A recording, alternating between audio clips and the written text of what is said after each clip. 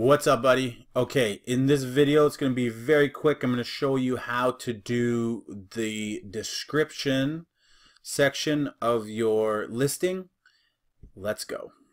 Okay, so your description section of your listing is right here, your product description. Maximum 2,000 characters, so Amazon has compressed this. You don't really get a lot of space. So I have 3 different strategies I use here. And again, you can split test them, see if any of them catch, see if anyone comments on any of the details you put in this area. To be honest, a lot of people I've talked to really just put 2 sentences in here. But I figure, you know what, let's figure out how we can optimize that space of our listing. So I've created 3 strategies for product listing. Product description. Okay, so first thing is, with this particular space, you can use basic HTML. So I found this HTML editor online that is good, and let's pop it on here because you can bold it. You know, you can make bullets. I believe you can do bullets. I've seen some people put emojis in there as well. I'm not 100% sure if those stick or not. It's very basic as far as the HTML that you can do in there. But here are the 3 strategies I use, Josh. First one is your initial listing isn't going to have any testimonials. You're not going to have any reviews at all until you start going and soliciting a few to get people to write you a few. And then as your product sells and you solicit for sales, you solicit your sales for reviews, you know, they're going to start to trickle in. And then ultimately, if you use a product like 𝘿𝙈, 𝘿𝙈 is a customer service software, costs $37 a month, but that's a company that will tie into your Amazon account and automate that process for you and send out sales letters, quick email messages that will actually get your customer to review your product. But we're talking about you don't have any right now.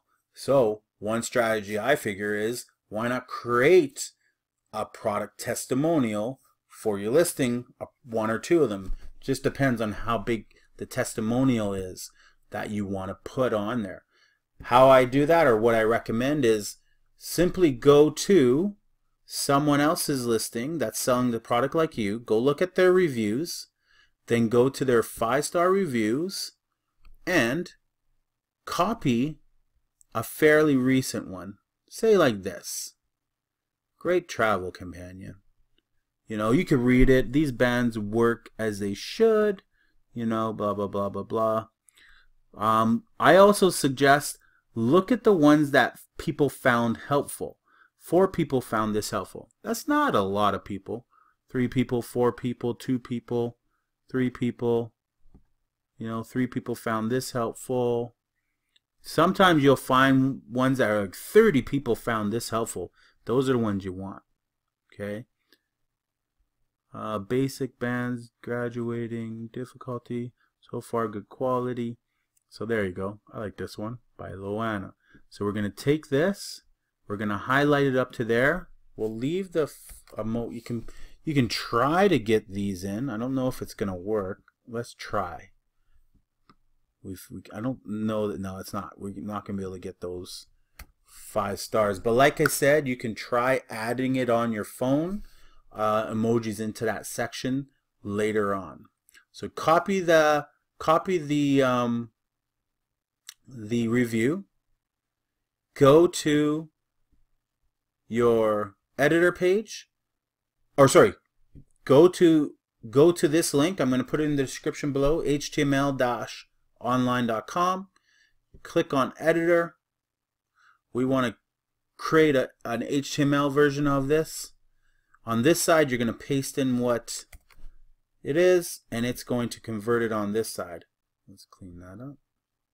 Now, these got links and stuff. You can't use the links. So ones that say like verified purchase, you got to get rid of that. You got to type in her name, 𝐼𝙈 on September 27th. And then we'll just type in this, because again you can't use links. Great basic band loops with gradual increasing difficulty. Holy shit.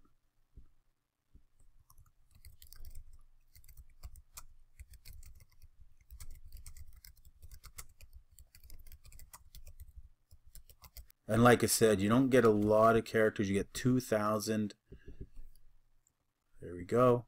So now we're going to clean this up on this side. Okay. We are going to add a space. We are going to bold this line. We are going to italicize this line. And really, you could even say, like, here you could go testimonial. There you go. Now that's on this side. Let's go clean it up one more time. Okay, wants me to join it together. We're going to copy this, and then we're going to go over here and paste it.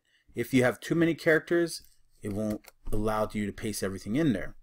There you go. You have enough characters. The value specified is invalid. See, and that's where you're like playing with this. You're like, okay, what on here is not allowed? Strong. So maybe italics is not allowed. Like, it's really a basic editor.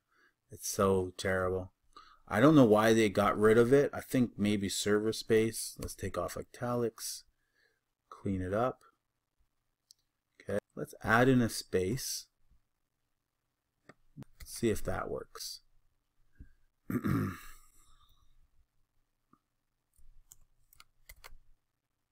The value specified is invalid.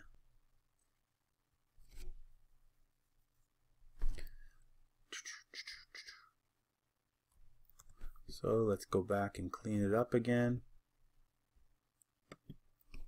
And there you go. Oh, it almost had it. I don't know what happened there. It might be the amount of words I have. So let's see if I have too many words. All this. And put out. Value specified. Strong division. So testimonial. I'm just doing a video for Josh. Why? What did you pick? Nothing yet. Let's try this again. Maybe it's this and NSP bully. I don't know what that is. There we go. Let's try that. It's so basic that you pretty much can't have anything. But a testimonial here may get you sales as they go by. I don't know what's going on here. This should work. Product description. The value specified is invalid. Huh.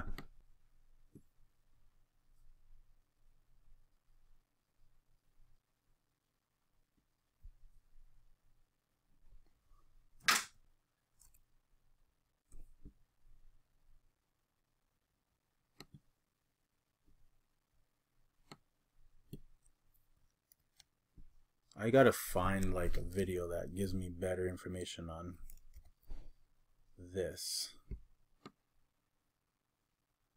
because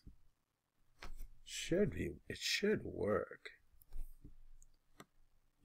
It's here.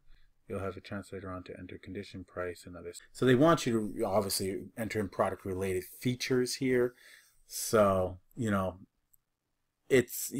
you could say you're infringing on their terms and policy by doing this, but I would put it in there. And again, you can do HTML. For some reason, I can't figure out what's going on here. You should be able to do basic HTML.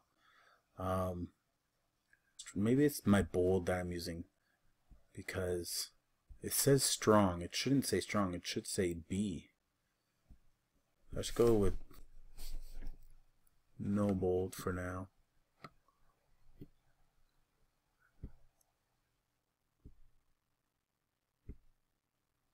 I don't want strong. I think strong has to be turned into B.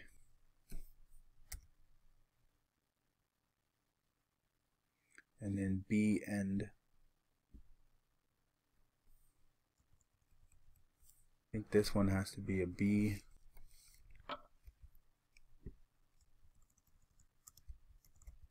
B. I think that's how it's supposed to be. Let's try this.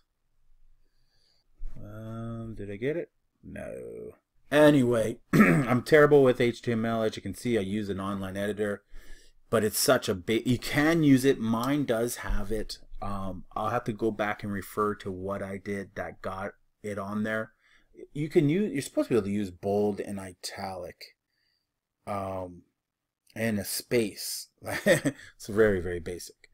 But once you can figure that out, if you can figure it out, it looks more visually appealing. I usually do the three, like I said. The first thing I do is I highlight a product testimonial, so I'll get someone's testimonial that has been getting a lot of good feedback. I'll use it, and I'll do it temporary. I'll keep that one on there for like until I get my own. Once I get my own, then I'll take that one out here, and then I'll create a FAQ page there. So I'll get maybe 2 or 3 concerns that people have by, again, going back and reading the reviews, or what I'll do, sorry, not the reviews. What I'll do to get the FAQs is I'll go to a product listing, and where it says, let's just close this. Okay, so beside customer reviews, you got answered questions.